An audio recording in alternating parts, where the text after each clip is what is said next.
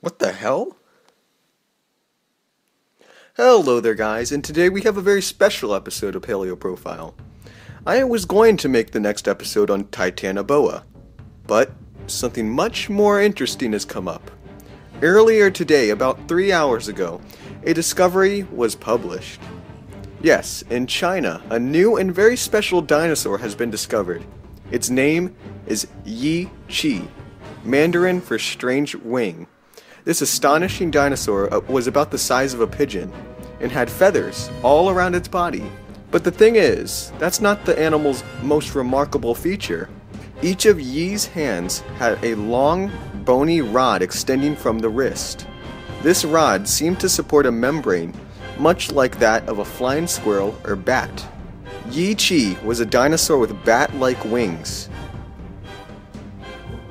Yi might have used these bat-like wings to glide like a flying squirrel or to flap like a bat.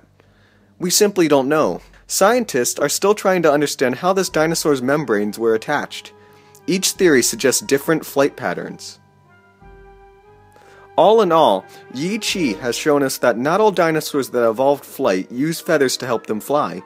We now know one group had this strange adaptation instead. This very strange dinosaur has shown us just how diverse dinosaurs were, in that we are just looking at the tip of the iceberg of dinosaur species, and we could always find another Yi Qi that changes our whole perspective of things. Thanks for watching! My heart feels